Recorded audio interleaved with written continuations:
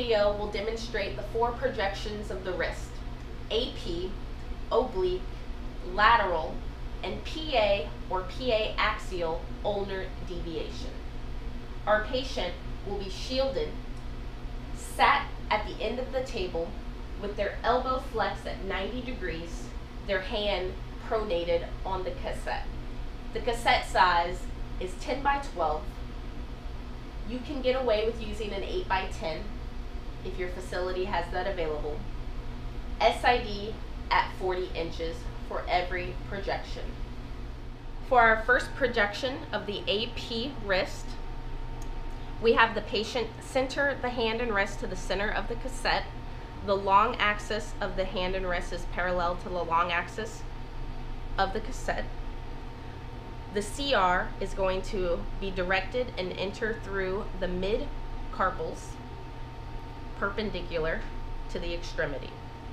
We're going to place the marker on the lateral side of the extremity. What we want to do with the fingers is flex the fingers in to decrease the OID of the wrist to the cassette. Collimation will include distal portion of the ulnar and radius and the proximal metacarpals. The patient will be told to hold still and we will expose. For our next projection of the wrist, it's the oblique projection. We are going to have the patient start in a pronated position, and we are going to have the patient rotate laterally to a 45 degree.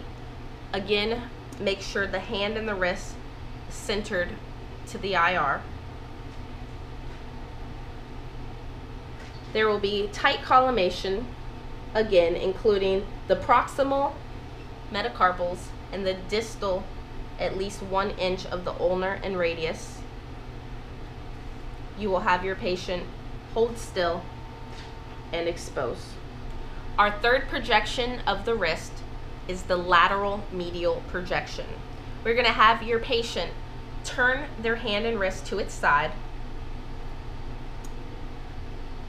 Do ensure that the radius and ulna are superimposed over each other. You can feel for them here by palpating gently.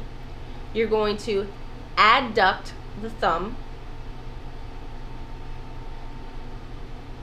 You will place your marker this time in the medial aspect of the extremity. And once again, your collimation will include the proximal metacarpals and the distal at least 1 inch of the ulna and radius. You will have your patient hold still and expose. For our fourth projection of the wrist, we are going to do a PA or PA axial ulnar deviation. The focus here is on the scaphoid. We have our patient now turned and facing the cassette. The long axis of the hand and wrist again are parallel to the long axis of the cassette. In order to demonstrate the scaphoid clearly, we are going to add a 15-degree angle proximally toward our patient. Our central ray will enter at the area of the scaphoid, and we will have our patient gently deviate as much as they can toward the ulnar side.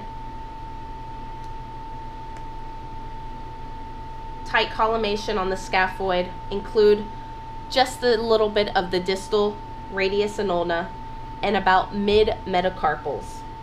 Have your patient hold still and expose. And that concludes our 4 projections of the wrist. Y'all come back now, you hear? Yeehaw!